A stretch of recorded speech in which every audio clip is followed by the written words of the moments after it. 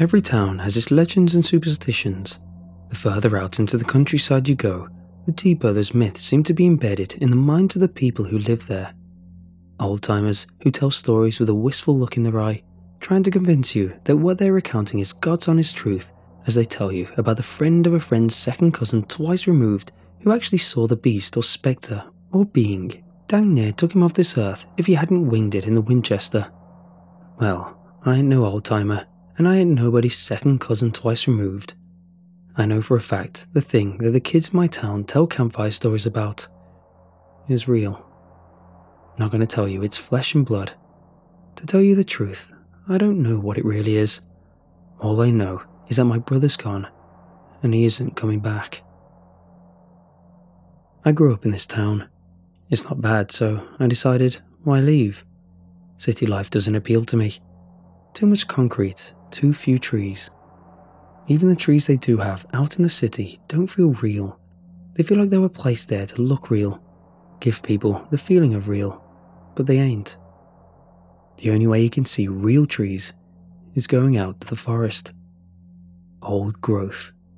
Those trees give you a sense of magic as you walk amongst them, like they know the secrets of our world, the kinds of secrets you can't tell, the kind you just have to feel. Walking through the trees around my house fills me with the same sense of wonder now as when I was a kid. In the forest here, you can walk the same path for 30 years and still feel like you're stepping out into a new glen with each hike. I'm never scared out there amongst the trees. It feels like home. Then, there's the lake. The lake has always reminded me of those city trees. It looks real, idyllic even, as the forest gives way to the emerald green water at the shore, which deepens the dark blue, almost black at the centre. When you step in, the water feels real. Summers here can get pretty steamy, but the lake is always cool, beckoning sweaty hikers to take a dip. Why not swim out? See how far you can go. There's a reason townsfolk don't go out into the lake. The place isn't off limits or anything. People still go there, especially during the summer, to paddle or fish or barbecue by the shore. But everyone knows not to go out past the green. Never swim out to where you can't stand. The kids dare each other to see how far they can make it before they get scared and swim back to shore. The tourists call it superstitious mumbo-jumbo as they splash about in the safety of the shallows. You don't need to read the signs posted around the edge of the lake to know the danger. The place exudes it. How often do you find a lake that animals refuse to go near? It's almost like the trees themselves send out their own kind of unspoken warning about the place, beseeching other creatures to stay away from the water. Animals pick up this kind of language far better than us, but we can still feel it. That uneasiness you can't quite put your finger on, like you can feel eyes watching you. You're right on the edge of panic, but you can't imagine why. The trees know. Pretty much once a year, someone disappears around here. Usually a tourist, but every so often it's one of the younger townsfolk. There's a search party and an inquiry, but we all know they're gone. It's chalked up to them not knowing the terrain and getting lost, falling down some hole, maybe even getting carried off by a wild animal. Happens everywhere, right? People go missing all the time. The one everyone around here knows about is little Danny Becker. His story is the one the mothers remind their children of every time summer rolls around. The one the gruff old-timers tell to all the hikers and campers who come to traverse the hills. The kids giggle about it in their close circles, and the tourists roll their eyes at the earnestness of the craggy storyteller. But when they get to that lake and look over the water, feel the ambience, that story comes back. Then, it doesn't feel so ridiculous. Little Danny Becker was 12 years old when he disappeared. I was a kid when I first heard the story, but my dad said he just graduated high school when it happened. He was part of the search party that went looking for Danny. For 8 hours they combed the forest for that little boy, calling out his name into the trees, searching every crevice, under roots and in the ferns. They brought in search dogs to try and catch Danny's scent. One of the dogs tracked the boy through the forest, all the way to the lake. There, at the water's edge, pointing out towards the center, a pair of sneakers, heel to heel, white socks neatly rolled up and stuffed inside. The police dredged the lake, expecting to pull up the drowned corpse of that little boy. All they found were his t-shirt and shorts, both torn straight down the middle. It wasn't until a week after the search had been called off that the other boys came forward to piece the story together. Danny was a quiet boy, a good student, well behaved and polite, but he didn't have many friends. In a tearful interview with a local newspaper, his mother lamented that must have been why he had been so keen to impress the other boys that fateful evening at the lake. The 3 boys who came forward told the police they'd been playing soldiers around the lake when they happened upon Danny sitting by the shore, apparently lost in some kind of daydream, humming to himself. They were a year older than Danny and said he had been shy when they approached, nervous even. The boys asked Danny if he wanted to play with them, and he said yes. They told Danny that if he was going to be a real Marine, he needed to pass the training first. Danny said he could do it. He was brave enough to be a Marine. Out of the 3 boys, none could remember whose idea it had been to send Danny out into the lake. It would be easy to blame them, but you have to remember they were only children themselves. They told Danny that a true Marine must be able to swim across the whole lake, no stopping. That generation had their own stories about the lake, so they knew the danger. But that kind of thing is always somewhat lost on boys, especially when they're in groups. Danny said he could do it. He took off his shoes and socks and waded into the water. The boys said they would meet him on the other side and watched as he went out past his depth and began to swim. Danny was making good progress at first. The other boys were genuinely impressed by the kid's guts. He was clearly determined to join in with their game. As Danny got out near the center of the lake, he stopped. He treaded water there for a while, looking around himself. The boy said he seemed to grow frantic, started swimming again back to shore, back the way he had come, much faster now. All of a sudden, he stopped again, though his arms and legs kept thrashing, spewing up water around him, miraculously swimming in place. The boys watched in horror as Danny was wrenched back towards the center of the lake, whirled around like a leaf in a storm drain, all while howling, screeching and gurgling as the water went over his face. The black water of the lake churned white, and Danny was finally whipped beneath the surface, and all was silent, blackness settling over the lake again. The boys told the police they stood there for a while, unsure about what they had witnessed. They made feeble attempts to call out Danny's name, half-heartedly discussing going in after him. In the end, they decided to go home and never to tell anyone. They felt like it was their fault Danny had died, that no one would believe their story, and they would ultimately be blamed. People theorized about what could have caused Danny to be pulled into the lake like that. Some of the more rationally minded people said a giant alligator was to blame. Could have been someone's pet that got too big and was discarded into the lake. Some said a kind of rare snake, or maybe an overgrown pike could have dragged poor Danny to his death. If those were the case, why had this creature never been seen before? In all the time since, someone would surely have seen something. Some of the more superstitious said it was a monster, a creature of legend sent straight from hell, which called this lake its home, its hunting ground. A scientist was called in to try and find a cause with sonar. He came up with his own conclusion. Though he discovered no monster or giant alligator beneath the surface of the lake, what he did find when mapping on the bottom was an opening, about 4 feet in diameter, right at the deepest part of the lake. The scientist said he'd used his sonar to detect that the opening was the start of an underwater cave system which stretched out beneath the lake, said there was no way of telling how vast it was.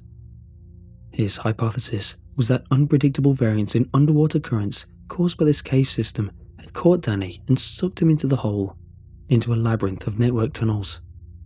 The force had been so great that it had ripped the boy's clothes clean off his body. Accidental drowning was the cause of death officially logged on little Danny Becker's file. Case closed. But not for the townsfolk. No one really believed underwater currents were at play in the lake. The surface was always so calm, the level never changed. Stories circulated that the cave system was where the monster lurked, its nest. Whatever the creature was, it lay there in its cave, waiting for little girls and boys to swim over it. Then, when its unsuspecting prey had ventured too far from the shore to possibly get back, it would strike and pull them down into its lair, where it would feast on them and wait for another foolish child to brave its depths. Sounds crazy, right?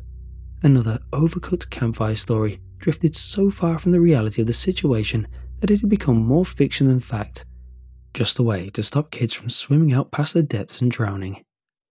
I guess a part of me used to think that. My brother, too. The part of the Danny Becker story that always stuck with me was the cave. It was intriguing to think that there was an undiscovered part of the place I called home down there, a mysterious maze never seen by any human. Where I was interested, my older brother, Mike, was completely obsessed. His fascination must have rubbed off on me when we were kids. Growing up, Mike and I spent a lot of time in the forest around the lake. We would walk around there together, look out over the lake and come up with goofy ideas about what was really down there. Mike was convinced that there was some kind of treasure down there. Blackbeard's booty, Inca gold, the Ark of the Covenant. The two of us would draw up plans in sketchbooks, how we were going to find out what was down there, all the equipment we would require for our mission, the training we would need to go through first.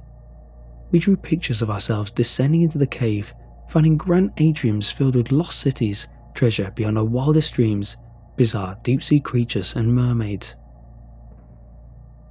That obsession was undoubtedly the reason Mike left for the coast as soon as he was old enough. He was always so driven. He had this way of setting his mind to something, then just doing it. I always envied that in him.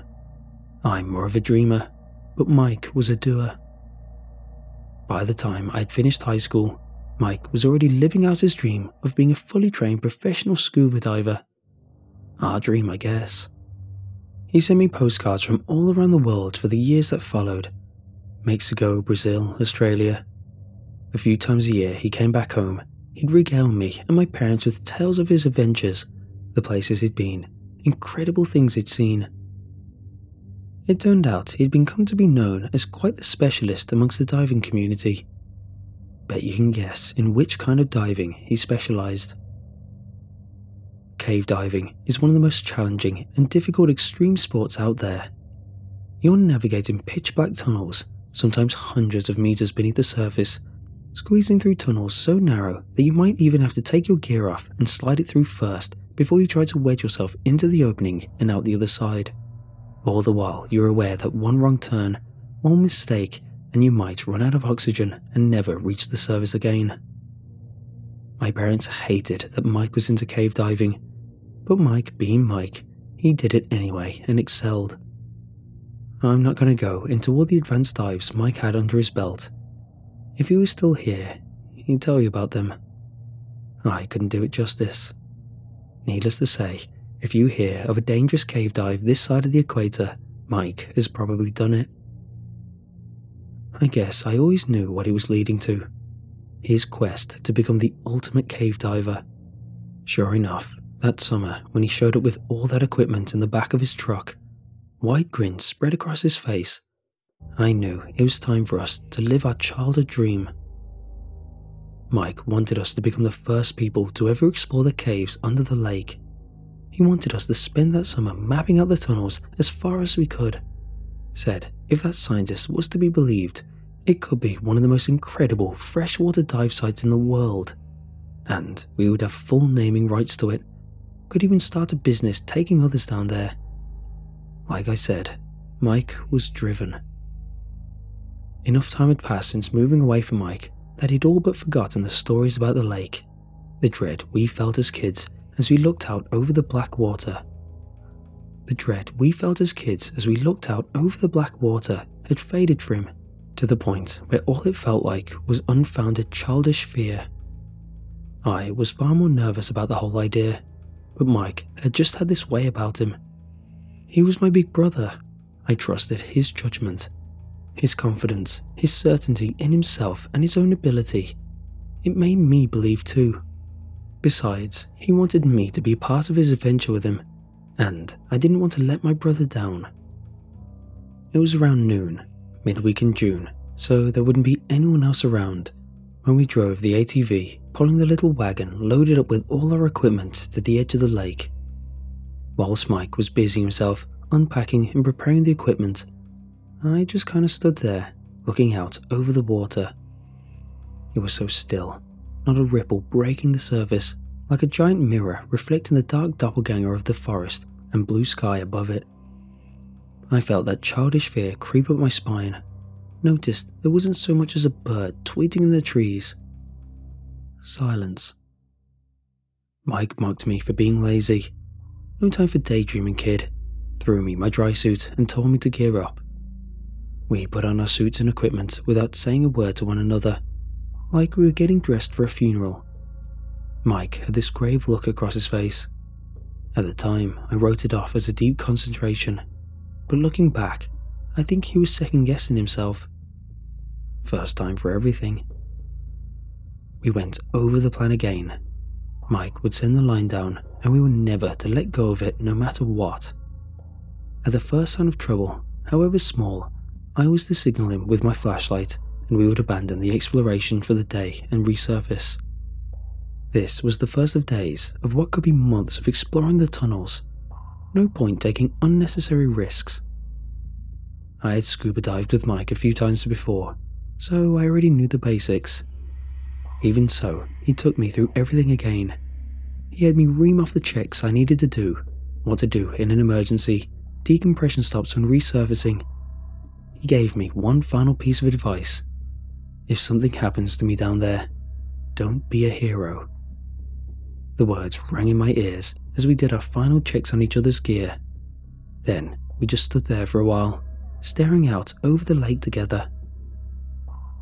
I'm not even sure how much time passed as we waited there. Not sure if we were waiting at all. Maybe just delaying the inevitable.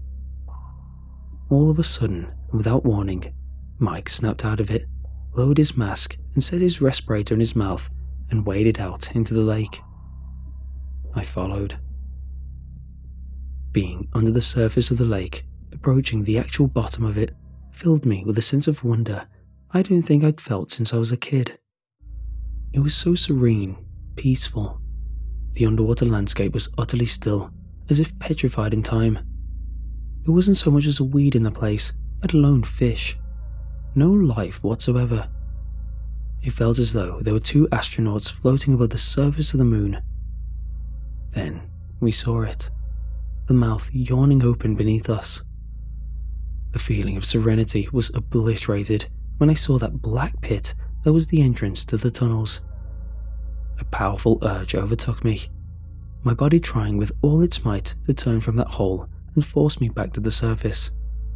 The only thing that kept me down there was Mike, forging his way ahead, straight for the opening. As we pulled up to the side, I was on the verge of a full-blown panic attack. I could feel it coming on strong. I knew if I lost it at this depth, I would drown. I had to keep my composure, follow the plan, just breathe, breathe. Mike removed the weighted line from his bag, wedged the anchor into place, sent it sinking down into the abyss. Instantly lost in the total blackness. Mike looked at me, gave me the OK symbol with his fingers. I hesitated. He gestured towards me, questioning with a circle of his forefinger and thumb. I returned the symbol. Satisfied, he gave the thumbs down.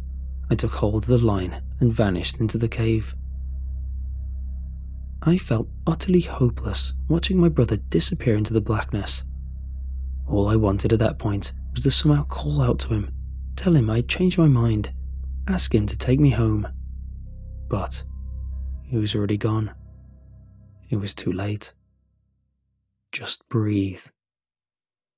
I gripped the line as tight as I could, swam down into the pitch black. The tunnel maintained the same diameter all the way down, it seemed. I shone my flashlight around myself to get a good look. The walls were strangely smooth, little ripples in the surface blighted what could have been processed granite. It should have been beautiful, but for some reason it just made me feel nauseous. I could see Mike's flashlight ahead of me, reflecting off the walls. It dipped out of sight as he followed the bend, came into view again, curved away. Each time I lost sight of him, I went through an internal battle, trying to convince myself his flashlight would disappear again. I rounded another corner, and up ahead, a dim green circle appeared, surrounded by black. The line went straight into it. I swam for it, the end of the tunnel. The tunnel opened out into a grand chasm. It was just as Mike and I had imagined as children. An atrium so vast, my flashlight failed to find a wall in any direction. The water there felt different to the lake. Where the lake felt devoid of life, this place had an energy about it, a terrible kind of power. I caught myself allowing Mike to get away from me, though I could still see his light way off down the line. I hurried after him, unthinking, down into the belly of the hall. What happened next almost felt inevitable. It was over so fast, but I still remember each moment with crystal clarity. The line jerked, firstly soft, then so hard it ran like a saw blade through my glove, into my palm as it rushed past me into the chasm beneath. Before I could register what was happening, the line was gone, leaving me floating in a growing cloud of blood from my hand. Panic consumed me. How would we find our way out? The roof was huge. There was no way. I was halfway through swimming back up when it hit me. Mike. Where was my brother? The thought sobered me. I frantically swung my flashlight around into the infinite space around me. A glimmer beneath my fins, way down in the blackness, moving away. I swam down, at least the direction I thought was down. I was completely disoriented by the darkness, my feeble light only managing to illuminate about 10 feet ahead. A lump had formed in my throat, my mask filling with tears. Where was he? Something whooshed past me to the left. I stopped dead. Mike?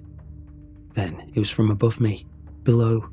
My light caught it, something black, feeling out for me. From behind, an otherworldly red light, so bright it illuminated the entire cave around me. I saw the things around me. Black tendrils, poised like snakes made of ink. I forgot my terror in the confusion, gazed around to see the countless holes which riddled the walls of the cave, turned to the source of the strange light. An eye, glowing red, the size of a Ferris wheel, set straight into the wall, staring, eternal. An awful calm overcame me. Acceptance. I looked into the eye, and it looked into me. I began sinking. Something opened beneath me. A chasm, infinite blackness. The eye winked the cave into darkness again. Terror. Next, adrenaline. I bolted for the roof, swimming as hard as I could, legs sprinting, arms thrashing. I felt the tendrils coming to life around me, whipping past me, hitting into me, buffeting me around. One swiped the mask off my face and plunged me into blackness. I slammed the roof. My flashlight was gone. I helplessly slapped my hands into the stone, begging for an opening, totally blind, anything. One of the tendrils wrapped around my left fin, ripped it off my foot, then the right. I swam hard into the roof again. By some kind of miracle, my head and shoulders went through a hole. My tank wouldn't fit. I took one deep breath, unclipped my tank, squirmed out, squeezed into the hole, pulled myself through the opening, arms out ahead, feet scrabbling on the rock. I was certain I would get stuck. Better than being caught by whatever was in the cave behind me. I pushed, came out into a tunnel wide enough for me to swim. I felt my breath tightening, like my lungs were going to burst. With everything in me, I charged at the tunnel, swimming for my life in total blackness. The tunnel was a straight shot. I'm certain if there had been a single corner, I would have brained myself and drowned. But I broke the surface. I was still in complete darkness, but there was air. I gasped in it. I felt around for the walls, found one, then a ledge. I heaved myself out of the water, skittered away from it as fast as I could, unsure if the tendrils were still following. Found the wall of the chamber. I took a moment, trying to gather myself. I was too devastated to even cry. I didn't know what to do. Unsure about what had just happened, without any gear, without my brother, alone in the pitch black. I think I passed out there on that ledge for some time. Guess the adrenaline wore off and left me exhausted. I have no way of knowing how long I was out for. When I woke up, I decided to save myself. I was not going to die there. I felt around the walls of the cavern, making my careful way around, unsure if I was just moving in circles, about to fall back into the water. A breeze caressed the side of my face. I followed it, gratefully sucking down the fresh air. Soon enough there was light, dim but real. I ran. An opening, a cave curtained by roots. I burst through, and I was back in the forest. I collapsed beneath the trees, and then did I cry. I wept hard, for my brother, for myself. The weeks that followed were a blur of police reports, inquests, testimonies. I told them what I had seen down there. The police told me I had most likely experienced nitrogen narcosis, a type of poisoning from too much nitrogen in the bloodstream. They said it had caused me to hallucinate, panic. I know what I saw. Against my protests, they sent rescue divers down into the cave to retrieve Mike's body. The rescue team never came back. Their disappearance too was written off as another accident in a notoriously dangerous activity. The decision was made to block the opening at the bottom of the lake to stop any other would-be adventurers from going down there. Whatever the thing I saw down there was, some flimsy grid is not going to stop it. I don't know what it was, frankly. I don't want to know. I just want to forget it. But every night, that eye peers at me in my dreams, pulling me into the depths. I'm kind of a celebrity around the town now. My story is part of the mythos, part of the campfire stories the kids tell each other as they dare one another to go into the lake.